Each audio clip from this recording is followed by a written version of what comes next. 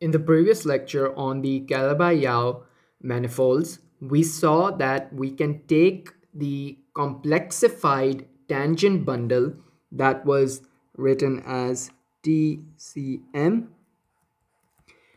and split it into two eigenspaces of J with eigenvalues plus minus iota. Right? So what I'm saying is explicitly for x that belongs to this complexified tangent bundle, we can write down t 10 of m is equal to x minus iota jx, and for t 01 m we can write down x plus iota jx, right? So here with this we have two eigenvalues, minus iota and plus iota. Now moreover, you may also easily see that if you have this thing t 1,0 m is equal to 1 by 2 1 minus iota j x, then let's call this thing something, let's call it p minus, right? And let's see what this thing is, right? So if I take this p minus squared, what is that? I would have 1 by 4 and I'll have 1 minus iota j minus iota j plus 1. Now what is this? With this I get back let's just solve this, right? So 1 by 4 and 1 plus 1 is 2, and minus iota j is minus 2 iota j. So I can take 2 outside, factor 2, and I would get 1 by 2 1 minus iota j, and this thing is exactly my p minus, which is this thing. So what does this mean? This just means that p minus is a projection operator. So it's a projection operator. Now also recall from previous lecture that we have JAB and JBC is equal to negative delta AC. So for complex C1 space, we must have A is equal to B is equal to C. So then this thing then becomes J times J would become J squared is equal to with A and C are equal, I would get 1 over there, and then with this negative sign I would have negative 1. So I have this, and so in C1 I get my usual definition back, that this thing just is, or iota squared is equal to minus 1 in C1, right? And so previously I defined this as the higher dimensional definition of iota square is equal to minus 1. So with this, then in the end we have t of m is equal to t1,0 m direct sum t01 m, right? And the dual version of this, or you could say the cotangent version of this thing, would be t star of m t1,0 let's put a star over here, of m direct sum t star 1,0, actually this time we would have 0,1 of m, right? Okay, now remember that in the previous lecture I said that J is an almost complex structure, But this almost complex structure is promoted to a complex structure when I have this t1 comma 0 m and t0 comma 1 m. Well, what is this? This is just the Lie bracket, right? This Lie bracket is less than equal to t10 m, right? So that is just saying that the Lie bracket of the holomorphic vectors, which actually measures the rate of change of one vector field along the flow that is induced by the other vector field. So this thing has to remain holomorphic, right? So let's define some vectors v as va partial a and w as wb partial b. With this, then I can write down a commutator of v and w, or the Lie bracket of v and w, as va partial a wb partial b minus wa partial a vb partial b, right? Okay, so now for w we have, or for w I can write this down as x minus iota jx comma y minus iota jy, right?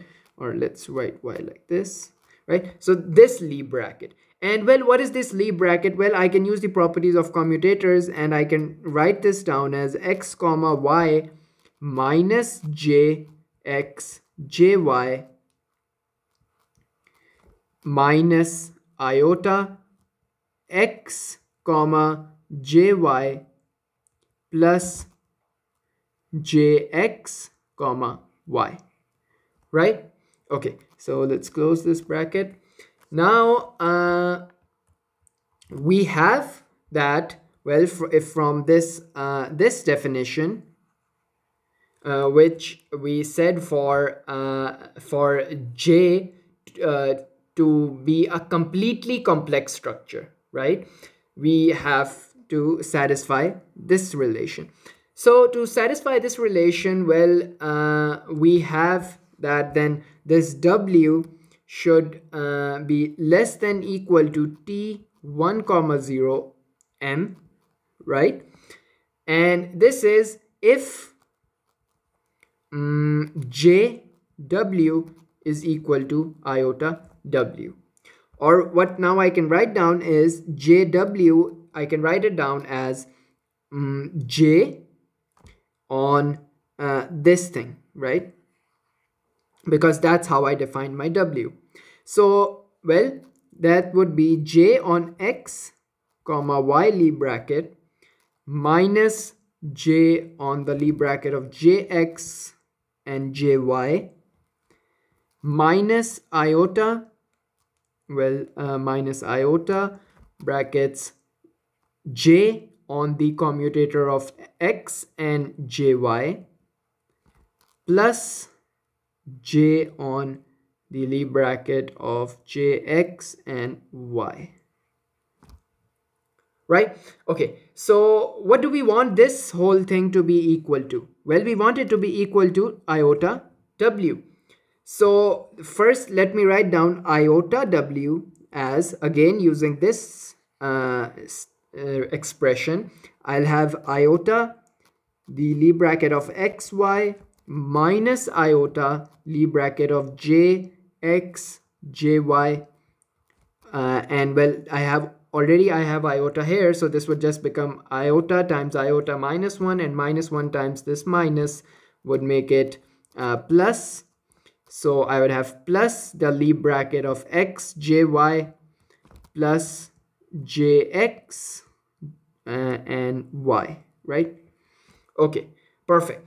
Now what we have to do is we'll simply equate the real and the imaginary parts of both sides of the equation, right? Of this equation. So let's do that. The real part let's write down the real part first. So the real part would simply be jx comma y minus j on the leaf bracket of jx jy, which is equal to the real part of the other side is x jy plus jx y, right? Okay, now this is the real part.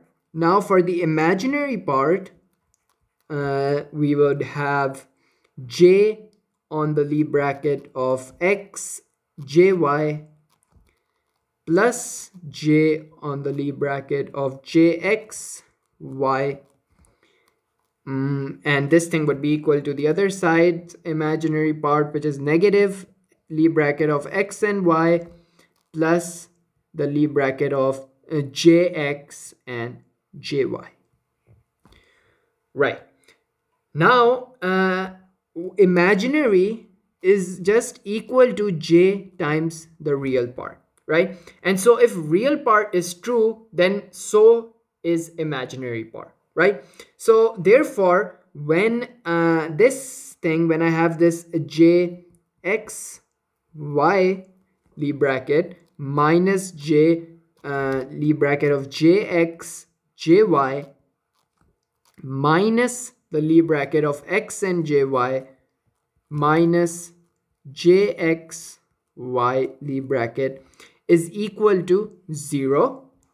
This is for all x y which is a subset of t1 comma 0 m, and if this thing is true, I mean this one, then the manifold is complex.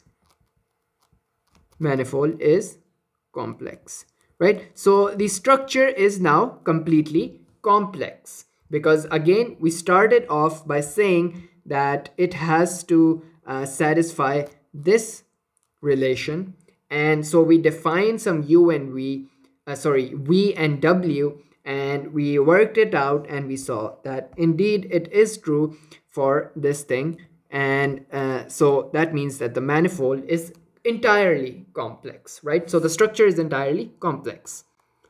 Okay, so from this, now that we know what a complex manifold is, we will look at some of the examples of this complex manifold, right? So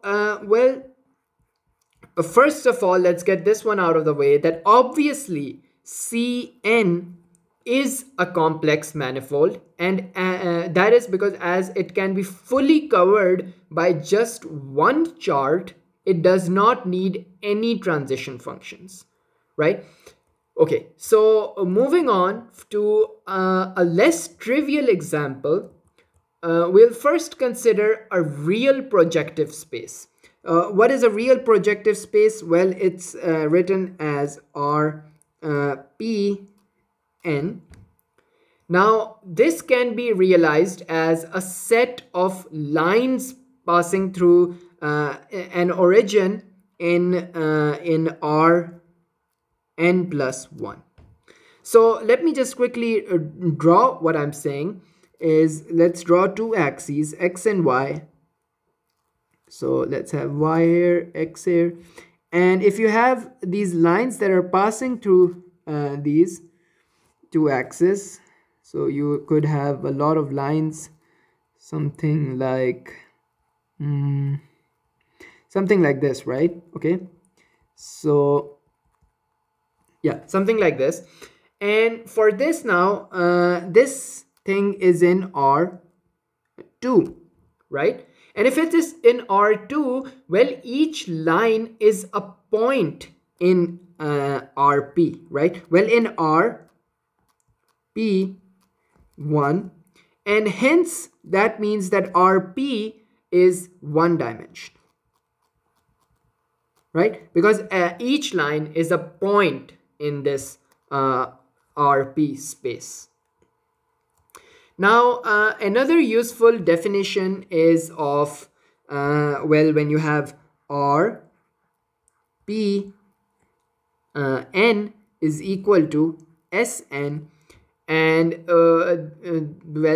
Sn is your n sphere with some antipodal points identified, right? So antipodal points are just the points that are equidistant from the diameter. Well, let me draw this and show you. So you have these two axes. Let's draw a circle. Yes. And you have these two axes. Now let's say you have 3 points on this part of the circle, and let's label them 1, 2, 3. The antipodal points would be for this thing, the opposite to this is this one, so that's 1. The opposite to this one is this one, so that's 2. And the opposite to this one is this point over here, so that's 3. Right? Well, okay, now let's move on a bit further, and finally let's talk about the most useful one for us. Then that is, we can start with something that is, well, R n plus 1 and a set of 0. Right? Now this thing is just where you have your x is equal to y is equal to z, which is equal to 0. And it is quotiented by x comma y comma z, which is simply equal to some lambda times x comma y comma z. Well, we could have more in higher dimensions, so let's just add these 3 dots, right? And this thing. Now here lambda is simply a non-zero real number, because again remember that we said that I said that let's start with a simple case of a real projective space, right? So far we are talking about real projective space, which you can clearly see from this thing, right? Okay, so this actually is just the formal version of the first definition above that we talked about over here, right? Okay, so note that we have to remove this 0 set in order to get a well-defined quotient, right? And also note that your this x, y, and z, they are homogeneous coordinates, right? Okay, so now we can move further. Now what we will do is we will simply show that this thing is a manifold, right? A real manifold, of course. So consider that you have RP2, right? And RP2 is defined, it is defined in R3 with this 0 set, right? Now what we will do is, to show that this is indeed a manifold, we are going to consider open sets. So let's consider 3 open sets, of course, for x, y, and z. So for x you would have because if it's for x, so x would be non-zero, then you would have y and z. You would have for y, and for this you would have x, y would be non-zero, and z, and you will have uz, which would be equal to x, y, and z is non-zero, right? Okay, now we have that this thing RP2 is equal to, well, it is just the product of this ux, uy, and uz. So on each of these we can define inhomogeneous coordinates, and that is ux, we can write that down in inhomogeneous 1, because we have x, so x over x is 1. Then we would have y over x and z over x, right? And let's just call this thing some eta ix, right? And let's write down for y, uy would be, you would have x over y y over y is just 1 and z over y. And let's call this eta I y. And finally, uz would be simply x over z, y over z, and z over z is simply 1. So this thing is equivalent to eta I z. Perfect. Now on the on an intersection, and let's consider an intersection of let's take ux intersection uy for an example. We know that x is not equal to 0 and y is not equal to 0. So this and is very important, and if so, then we can convert from one coordinate system to another with simply this thing that I can write down as well, some psi xy I, which is just eta I xy, sorry, not xy, eta I y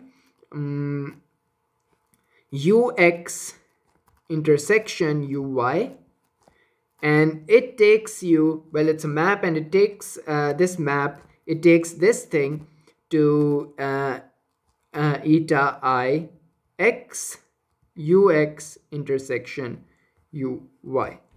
So you can see you can go from one coordinate system to another one. Of course, keeping in mind that x and y both have to be non-zero at the same time. Right. Now here again, this psi ixy is simply the multiplication with y over x. Right? Okay. So, well, what I just mean is that y over x multiplied by, say, x over y 1 and z over y for this thing, right, eta I y, this is simply equal to 1 y over x z over x. So you can see you went from this coordinate space to this coordinate space. And now you can clearly see that this space is differentiable, and if it is differentiable, then we can say that it is indeed a manifold, right? Because that's the definition of a manifold. And so we started with working on RP2. So we can say RP2 is indeed a manifold. Perfect. Now, the next step would be to simply generalize this definition to the complex space, right? So far, we are working in real space. Let's go ahead and do generalize this to some complex projective space, CPN. And we will start with the same thing. We'll start with n plus 1 0, and we will quotient it with z1 z2 up to up to zn plus 1, which is equal to lambda z1 up to zn plus 1, right? And this time this lambda over here, it has to be a non-zero complex number, right? Because we are working in the complex space now, right? So let's quickly go and prove that this is indeed a complex manifold. So again, we shall proceed in the similar manner for how we did in the real case, in the real projective space. So we will again consider open charts, which would be u alpha is equal to z alpha, and this would be non-zero, right? So we are generally writing the same thing as we did above, and over here where this CPN is simply the union from alpha is equal to 1 to n plus 1 of u alpha, right? Okay, Now we will again define inhomogeneous coordinates on each of these as eta alpha mu is equal to z mu over z alpha, right, in complex space. Then on on an intersection, what you would have is eta alpha mu is equal to z mu over z alpha, which would be equal to z mu over z beta times z beta over z alpha, and this thing is simply equal to eta beta mu times z beta over z alpha. So why did I do this? Well, this was done to simply figure out the transition functions, and the transition functions we can clearly see from this case are these. So the transition, I don't know how to spell it, transition functions for this case are z beta over z alpha. Perfect. Now these transition functions are clearly holomorphic, and if so, hence we can say CPN is a complex manifold. A complex manifold. And well, so it also happens that it is a compact manifold, right? A compact complex manifold. Now, other examples of complex manifolds include, well, sub-manifolds of the complex manifolds. Say in particular, starting with the compact examples of this CPN, we can generate sub-manifolds as the zero locus of the finite number of the polynomial equations, right? And say in CP4, right, for n equals 4, we can use z1s plus z2s plus z3s plus z4s plus z5s is equal to 0, and we can use this thing to generate what is known as the Fermat's quintic. And as it will turn out that this would be one of the example of the Calabi-Yau threefold, right? And so we will look at this in the next videos in this series, and so hopefully in 1 or 2 more videos we would be completely finishing the Calabi-Yau and completely developing the Calabi-Yau space.